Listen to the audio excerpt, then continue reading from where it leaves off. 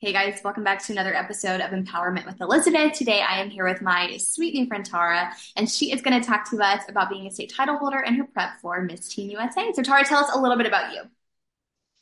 So I am Tara Marshall. I'm from Hanover, New Hampshire, and let me just start off by saying I'm really happy that you invited me, and I'm so excited. I have just been crowned Miss Teen or Miss New Hampshire Teen USA, and yeah, I guess my main platform is pretty much just empowering women to pursue careers in STEM, but along with including equity and inclusion, just um, through like ethnic background inclusion and like LGBTQIA plus inclusion, and also just gender inclusion itself. I love it. I Yeah. love it. She does it all. So talk to us about pageants. When did you start? How did you start? And how did they get you to where you are now? So I had always grown up watching like the Miss Universe pageants and pretty much I hadn't really known of any other pageants besides Miss Universe because my background is Thailand and my half of my family is from Thailand and it's really big there. So yeah, I guess I started off just watching, admiring all the women up there and like what really struck me was how these women have such like pageantry isn't their whole life. They're part of it is a lot of just advocacy and having their own incredible careers, like real life, like Barbie dolls. And like they just do it all. And that really inspired me. So that's kind of what got me into it. I love it. I love it. So I want to know, you've been competing in pageants. So what is your favorite phase of competition? And then talk to us a little bit about why that phase is your favorite.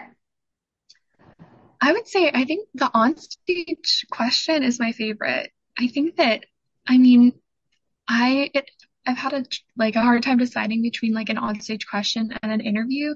Although I really love the interview portion because it's like you're having a conversation and it's really fun. But I think the onstage question, I think that it was the most challenging part for me because in my first pageant, I didn't know that we would have that.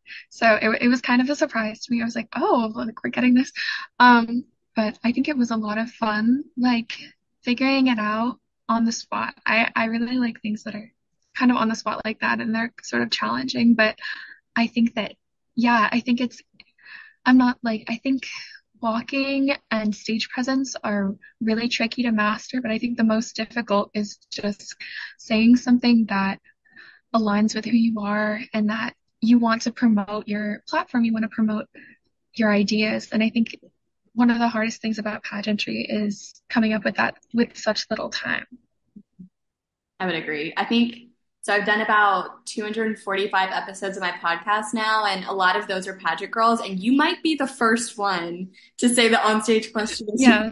favorite, because usually people are like, I would rather do literally anything else except for onstage questions. So I Mhm. commend you for that. That's extremely impressive. I wish I was the same way. Thank you. Um, but I want to know this question is easily the hardest one, so you can take a second to think if you need to. But I want to know why you think that the judges selected you specifically to represent your state. I think that I think that in my interview, I mean not to toot my own horn, but I think that I was very authentic and I was very real and I was very approachable. I think that a lot of candidates for the title tend to have this feeling that oh I need to be perfect. I need to be totally polished. I need to be perfect. I can't have any flaws in my speech, but I personally believe that it's the opposite. I think that the judges want to see that you are somebody that they could have lunch with, have coffee with, and that they can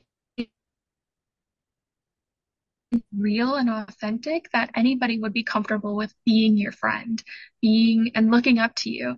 And I think that it's really important to have that trait. And I think that's part of the reason why, because I was very raw. I talked about my most embarrassing moments. I talked about just my background. And I think that like being true to myself really helped me, like elevate my position just in their eyes. Yeah, absolutely. Absolutely. And next up for you, obviously, is nationals, and those are coming up super quickly. So I want to know what you've been working on to prep. I know you like literally just got crowned, but I'm sure you've already started prepping. So what have you been focusing on with your prep for Miss Teen USA? So my main focus has just been just promoting since I've been gifted this state platform to just talk about what I believe in and do appearances that cater to my values. I think that was my main focus. 3 days after I was crowned, I visited a school, I visited my local temple, and I think that I just immediately got right into it. On the technical side, I designed my costume a week after I was crowned with my best friend. Um, and I have been working on my lookbook for the week. I think that me and my mom were just talking about that. And most importantly, I've been thinking about interview and thinking about like what part of me, like I want to display the best qualities of myself, but it's okay if I can be vulnerable. So I've just been working on that with KP Consulting. So they're our sponsored consultant and they've been really great. I love it.